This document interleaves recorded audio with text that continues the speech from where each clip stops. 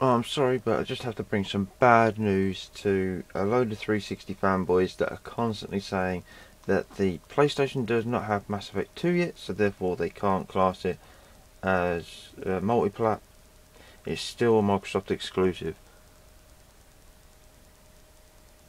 Not anymore. It's gone. Mass Effect 2 demo is now on PlayStation Network. And as far as I'm concerned, if you can play Mass Effect 2, even in a demo form, on the PlayStation, therefore it's no longer a 360 exclusive. And that's before 2011. So within the same year as it coming out on the 360, it came out on the PS3. That's, I mean, the release date of the title is next year, but the actual demo is this year. I just thought I'd put this video on there just to help a lot of 360 fanboys realise that using Mass Effect 2 as a shield really isn't a good idea. Gears of War 3, Forza Motorsports 4, they're good shields. Mass Effect 2, why use it? It's old. I'm going to try it out and see what it's like. I mean, I completed it on the 360. I completed it twice on the 360.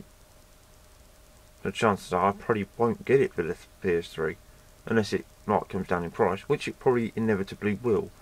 Hardly anyone will buy it, and then suddenly it'll just come down in price, and it'll be like 30, maybe 25, £30. Then I might actually consider it. But if it's 40, 45, forget it. It's not worth a purchase in my book.